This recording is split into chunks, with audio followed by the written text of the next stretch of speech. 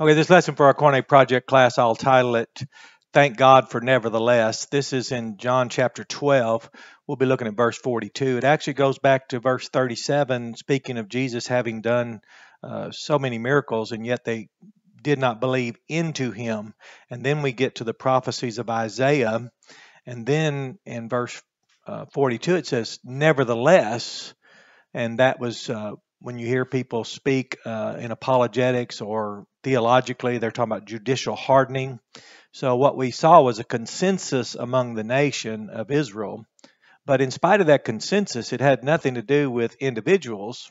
And that inability to believe because of that consensus is demonstrated here to not have apparently applied to individuals. So first we have two words here that are difficult. This is the ones, definite article, the ones, and this is goes back to de in verse 37. On the one hand, he did many miracles and they did not believe into him.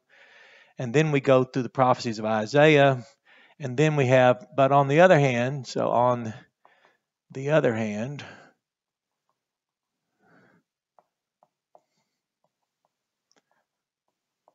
so I'm going to try to put this together. And then we have nevertheless, as we would say, in spite of this that we've now seen.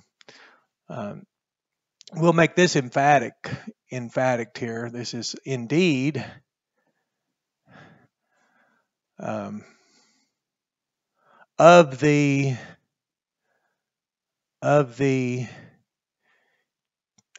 archon chief rulers, or let's just say of the, well, as chief rulers is fine. Chief rulers, somewhat redundant there.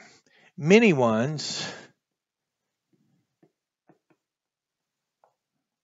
Now notice here, epistuson, they, third person plural, aorist, indicative, active. Remember, sa, se, samen, sati, san, third person plural, believed.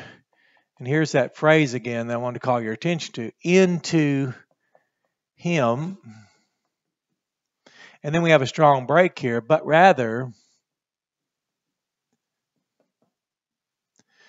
because of this, well, let's put on account of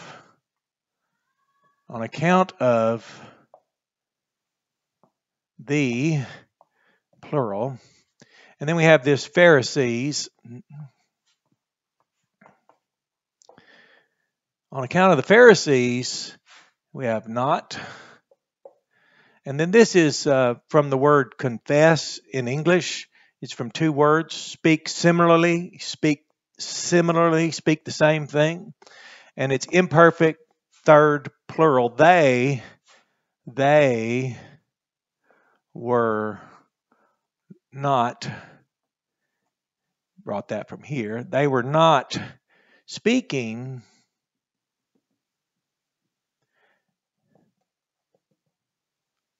similarly, and certainly this is about a gag order, if you will, that they weren't permitted to speak, and there were reprisals if you spoke.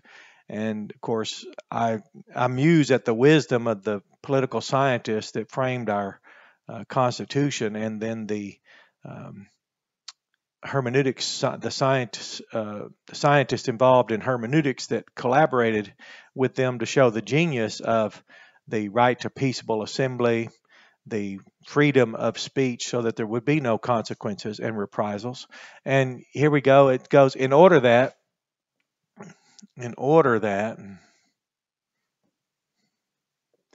so there's that word, in order that, not, and this is an adjective, and it's away from,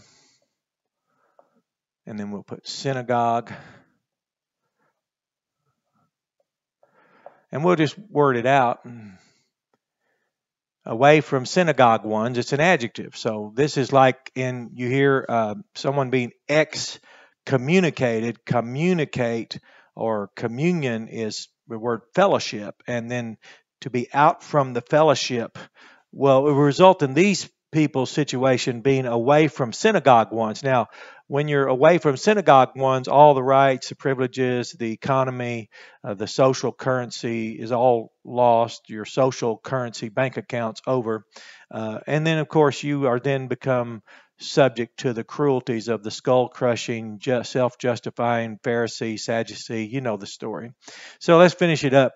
And come to be, this is in order that they might not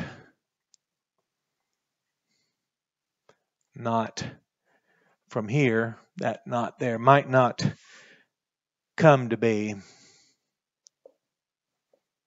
There, synagogue one. Now this also helps when we notice, for example, in Romans, where some people, it's not anything to ridicule or to diminish someone. It's just if you confess with your mouth and believe in your heart, well, that's a privilege in the covenant community of people who already believed into Jesus Christ, and that has to do with deliverance. That's appertaining that new covenant and the advantages thereunto.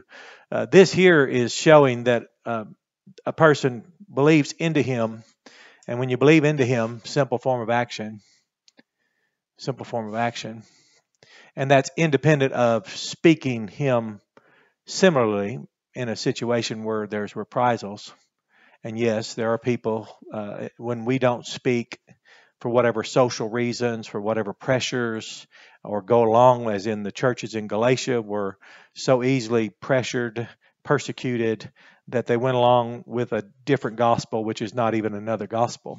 So this is a good lesson. It's just thank God for nevertheless, so that when you understand judicial hardening and you understand it was consensus among the people, that may have been true on one hand, but on the other hand, this is what took place. Nevertheless, the ones of the chief rulers, many ones, believed into him. And when you believe into him, you are regenerated, you're justified, absolutely sanctified. Everything's complete in Christ Jesus.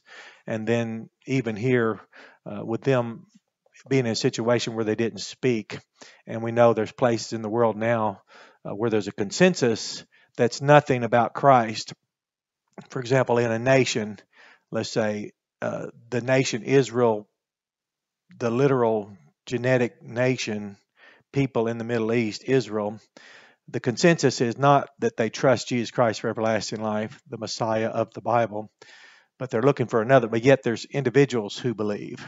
There's countries that have people, in spite of the consensus, that judicial hardening, if you will, a consensus, a judgment of a nation, individuals believe. So this is good news, and it's also a good lesson to go through your Koine text, word it out. It is worth it. Sometimes people diminish this work, but the outcome is very good, and the view is worth the climb. So have a blessed day. Enjoy this lesson.